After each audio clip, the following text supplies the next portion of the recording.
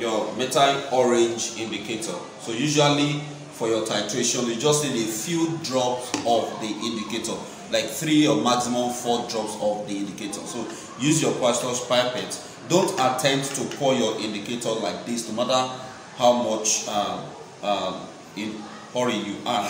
Just use your glass rod like this, or you use a pastor's pipette. So if I'm using a glass rod, you can say I dip the glass rod into that.